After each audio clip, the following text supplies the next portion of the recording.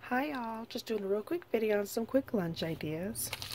As always, you can add more or less. I like to do a main course, a vegetable and a fruit, and some treats of some sorts. So anyway, as you can always be able to either add more or take away, it just depends on who you're making it for. So these are just ideas.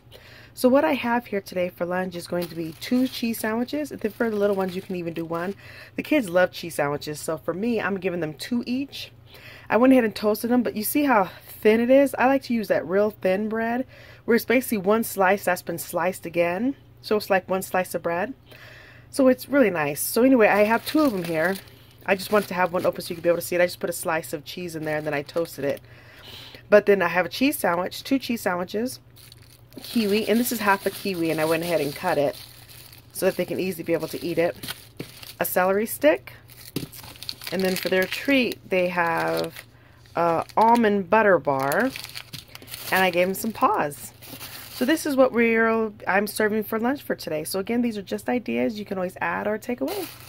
So this is our lunch for today. Thank you so much for watching. Take care and God bless.